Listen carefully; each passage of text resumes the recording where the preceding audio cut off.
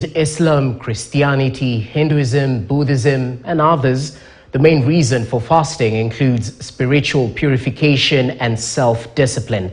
March and April 2023 have been holy months due to the fact that Lent and Ramadan were observed simultaneously. But do they have anything in common? Ashley Mazuri interrogates.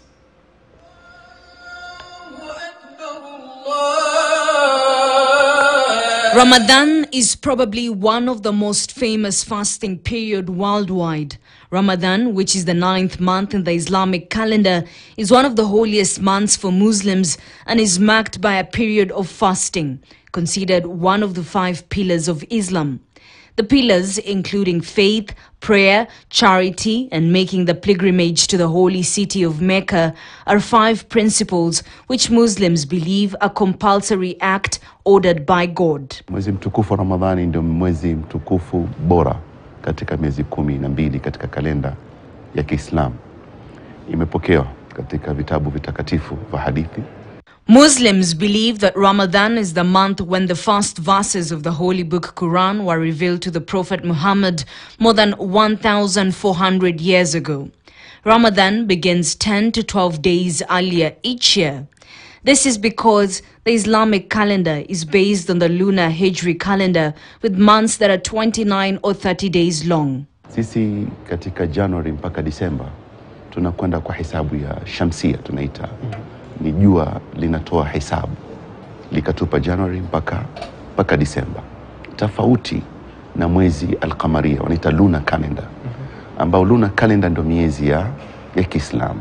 For Muslims, fasting entails abstinence from eating, drinking, smoking, and sexual relations during daylight hours to achieve greater taqwa or consciousness of God.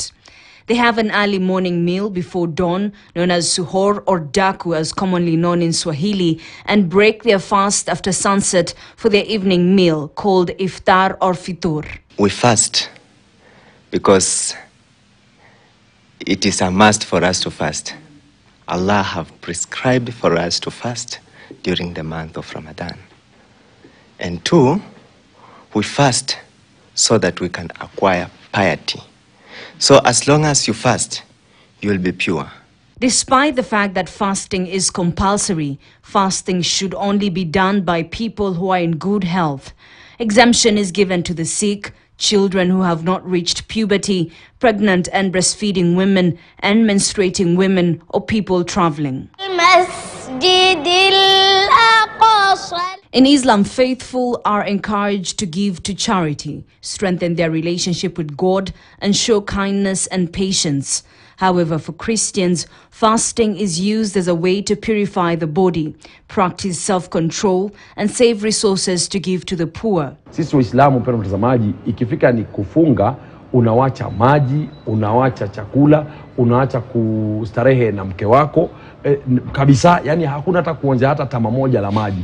Lakini kwa ndugu zetu wao husema kwa kuwa ikiwa labda ulikuwa unatumia kitu fulani kwa wingi unakipunguza. Kwa hivyo uingiliano hupo umekaribiana kwa kuwa ni kujifunga dini zote mbili, at least kujifunga na mambo mengi ambayo kama ni ya kidunia. For Christians, Lent is the greatest and most solemn period of fasting on the Christian Church's calendar, leading up to the celebration of Christianity's most important feast day, Easter. Christians fast in anticipation that it will equip them to experience the Holy Spirit more powerfully. During Lent, Christians replicate the biblical account of Jesus withdrawing to the desert to pray and fast for the 40 days. Some Christians often abstain from eating meat on Fridays during Lent, and some for the entire period. Some also give up coffee, candy, or another item they see as a personal sacrifice. The church has a practice of this season because it wants the people who believe in Christ to internalize their faith. Because faith is not just on triumphalism of things, but church faith has to do with your inner lives in relationship with God and one another. Like most practices rooted in Christianity, the way people observe Lent or whether they observe it at all varies widely depending on their heritage, specific religious tradition and preferences. Kwa hivyo tunaposherehekea hizi siku tatu za kanisa, hasa wakati huu tunakumbuka kwamba Kristo aliteseka, akafa pia msalabani na siku ya tatu akafufuka. Ndio maana tunasema ni wakati muhimu sana tunapotarajia ufufuko wake. Maana ya ufufuko ni kwamba sisi wote kama Wakristo tunaitwa pia tuishi kwa amani, tuishi kwa upendo na pia tuishi katika imani yetu ikituelekeza katika mbinguni. Lent is observed from Ash Wednesday through Holy Saturday, the day before Easter, which marks their belief in the resurrection of Jesus from the dead. The concept behind Lent is that each year, Christians will mimic Jesus' actions in the wilderness. It is a period of time in which Christians are meant to give up some comfort or adopt some spiritual practice that leads to self-examination, repentance from sin, and ultimately renewal of the soul, all in anticipation of greater dedication to serving others and God in the coming year. Ashley Mazuri, KTN News.